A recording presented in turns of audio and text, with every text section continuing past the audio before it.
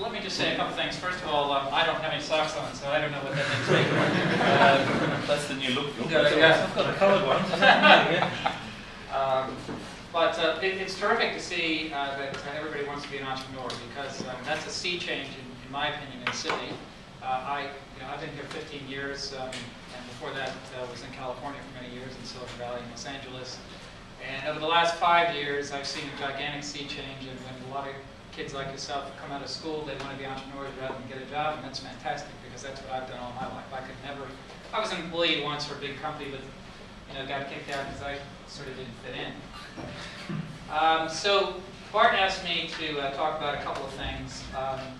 I'll tell you a little bit about myself. So I've been an entrepreneur 3 times. I've had 3 companies, 2 successful, 1 a complete failure. And 99% of what I learn is from my own failures. So I'm going to tell you about my own failures and what I learned. Maybe you can not repeat what I did. So one of the first things I would tell you is, if you're going to start a business, start something that solves a real problem, not a fake problem. And start something where the problem is as painful as you can possibly see. So the buzzword that I like to use is start something where you solve appendicitis. If somebody's got appendicitis, that means they're going to get it out now, or they're going to die. And that's the kind of problem you should look for. It's something that is really painful to the patient, because you don't want to, treat a headache. You want to treat appendicitis. That's what your solution should be. The second thing I would say is do something that you're really passionate about. Too many of us in life sort of go through life and we sort of go to work and we do it, we make some money, but we're not really passionate about what we want to do, and then you end up, my age, and you think, shit, I should have done something a lot more fun. So I would say, if you can pick something that you're really passionate about from your age forward, I would do that and nothing else, and the money will come if you do a good job. And everybody notices if you really are passionate about something. It makes a gigantic difference in your life, and it makes a gigantic difference in your performance in life. So I would do that. The other thing too is you're gonna work in teams. Very rarely does one entrepreneur build a gigantic business.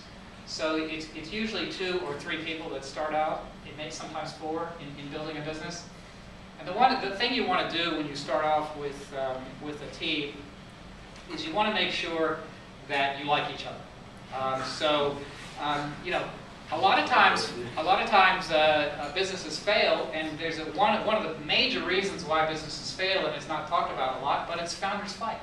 They just don't like each other. I mean, they get together, and after a while, they go, I don't really like you, and it fails. And it's the human experience. You can't like everybody. So what I would think, one of my mentors told me many years ago, he said, when you start a business, he said, you're going to work your guts out for years and years. And you got to make sure that you can work with people through thick and thin, especially the thin, because the thick is real easy. So I would make sure that you like who you work with, and that you can get along, and they pass what's called the alley duck test. Did Bart tell you what that is? You know what the alley duck test is? So here's the alley duck test. So make sure that each of you passes this with each other. The alley duck test is you've worked Monday through Saturday for 12 hours a day. It's Sunday, you're taking a day off. You're walking down the street in Surrey Hills. You see your business partner walking towards you, and you have this moment, and you think, oh, do I duck in the alley so he doesn't see me? Or do I have a beer with him? Okay, so if you can't have a beer with him, if you want to duck at the alley, then not the right partner. Yeah. And the other thing is, I think it's great what Bart said is sent you guys out to fail. Failure is a great thing. I've never understood, when I first moved here, people who failed in business had like a scarlet letter, a big X that they had on their forehead that they walked around with. I never really understood that, because I didn't grow up in that culture.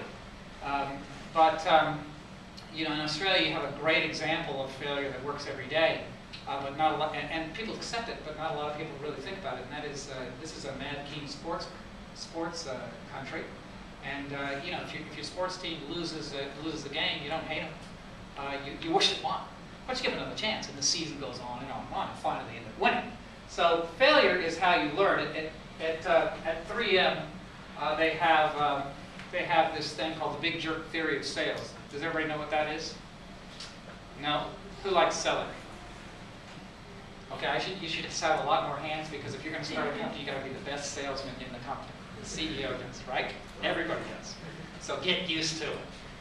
So the big jerk theory of sales is this. When you go out selling, right, you pick the biggest jerk that you know who is never going to buy your product, ever. And that's the first guy you try and sell to. Do you know why? Because he's going to tell you everything that's wrong with your product. Everything. He's going to tell you what's wrong with you. He's going to tell you why he hates you, why he hates your product. He's going to tell you everything about that. And then you know what? You're going to know exactly what to do. So the next guy you talk to, you already have the objections, and you know what the questions are. And you just keep going. And you're going to fail, and they teach you at 3M as you sell, they teach you that the first 99 people you try and sell to, you're going to fail. But that's a good thing, because you're getting closer and closer to the success. So I would say accept, embrace failure, and go with it. So be passionate, work with people you want to, find a real problem, and have a lot of fun. And that's me.